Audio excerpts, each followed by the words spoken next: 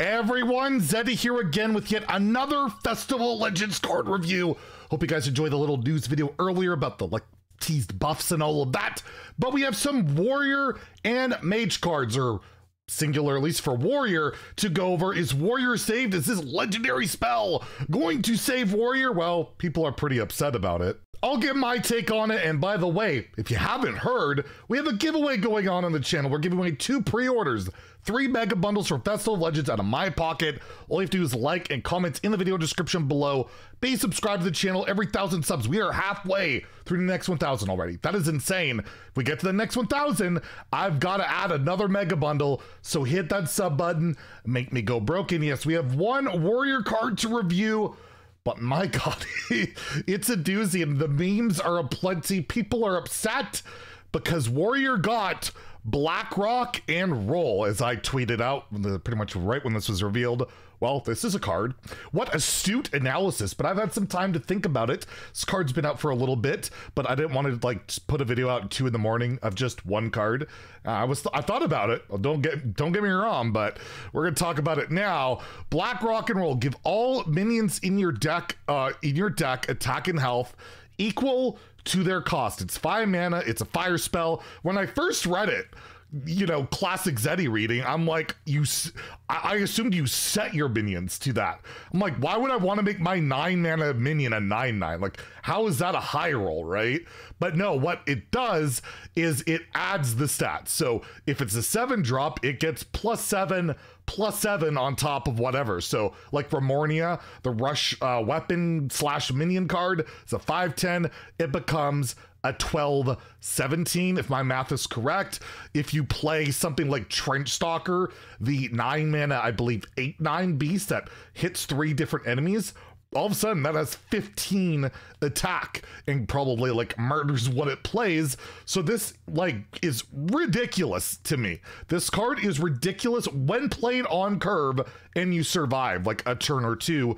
It's to me a Luna's Pocket Galaxy. It's Keleseth on steroids. It's a high roll card. It's a scam card. So am I a fan of this style of card? I've never really been a fan of this style of card, but they've been powerful at times. They've been useless at times. We've seen Deck of Chaos, which got buffed for Warlock, which swapped the health and cost of cards. Never saw play Lady in White, which inner fired all your cards in the deck. That was a priest card with 6 mana. This type of card historically has either been broken or useless. There's not much in between on it. Luna's Pocket Galaxy, set your minions to 1, but that, you know, saving a billion mana typically is worth a lot more than adding a billion stats, right? You can only play the one thing or do the one thing. So it's a tough card to evaluate. I have evaluated that you can get this because unlike the other, I think only the Death Knight and the Rogue legendary spell, you can randomly get this. So Jackpot and Trickster and all of that shenanigans. But is this a good enough card for Warrior? It's the only Warrior card we've seen. It's really hard to evaluate. It is a fire spell, which does have some synergy with Thori Belore in that Fire and Rage package, but none of those are cheap minions that you don't really want to buff, and if you play this, you're not going to buff them by much. You really need to hit a big ass rusher, a charger, Remornia, something like that. And because it only hits the minions in your deck, you know, you're kind of limited, and you don't draw this early, it's basically just not going to be good enough. I feel like it's going to have a really high play win rate, but I feel like the deck win rate on this card, this type of card, for 5 mana, do nothing, and unless there's something that really goes along with it where you can tutor it, draw a fire spell, you know, some scam with it that makes it a bit more consistent than just playing it, which we'll see. I'm gonna give it a 2 out of 5 in Standard and Wild, even if you could play it Odd Warrior and buff your Baku +9/+9. Baroken! But yeah, I don't see it as it currently stands. Maybe I'll bump it up as we see more Warrior cards, but with Warrior in such a rough state, to get a card like this, it's purely scam based. There's no way around it. It's a scam card, and you know, it's not going to help with consistency. If it's broken like a Pocket Galaxy, I guess Warrior is saved, but I'm not totally convinced, and very curious to hear what you guys have to say in the comments below.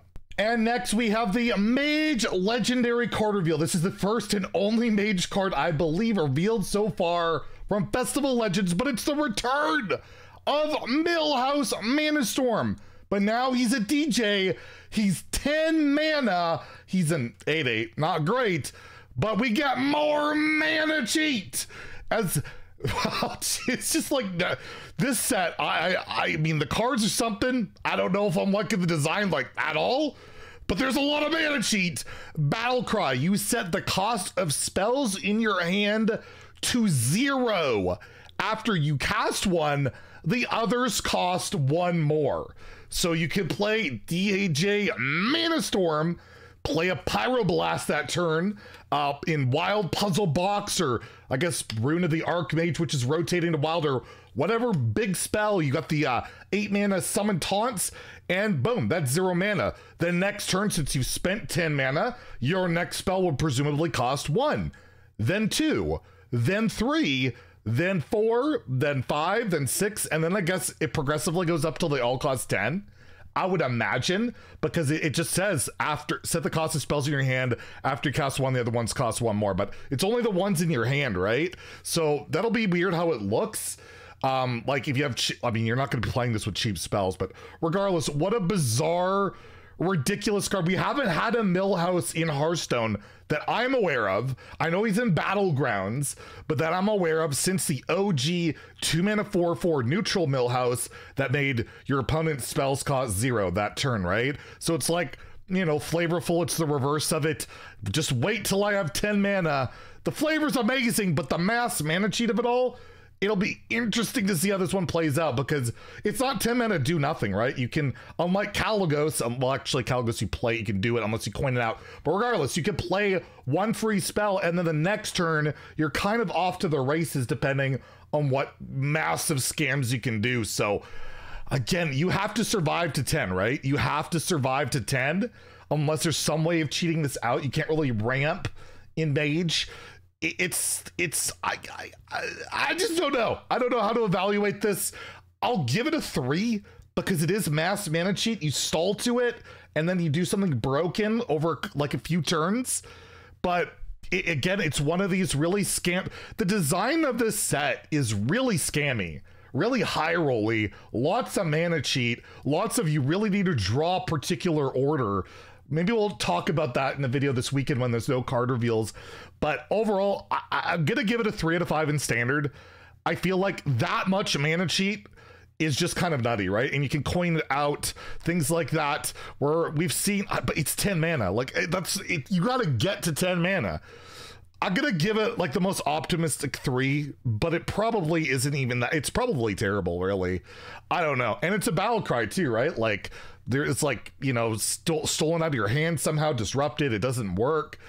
It's a weird one. I will give it a 3 out of 5 in standard. It's probably way too damn slow. In Wild, you have like looted. I guess you play this if you're playing Pocket Galaxy, in a greedy Pocket Galaxy, you might as well run DJ Mana Storm, right? Why not? But yeah, you get several high cost cards out for cheap, as the article says, over multiple turns. We're losing a lot of the good big spells too, like that. Thank goodness the 9 mana box is leaving, but yeah, let me know what you guys think about these 2 cards. Pretty ridiculous. Both really high rolly, really scammy, and I'm not sold on either being amazing, but you never know. Anyways, we should have one more card review later today. I believe there's Warrior and Demon Hunter cards later. So 2 more classes to cover, hopefully more than 2 cards this time, but you never know. Anyways, if you enjoyed the video, please like and subscribe. Have a great day and stay salty, my friends.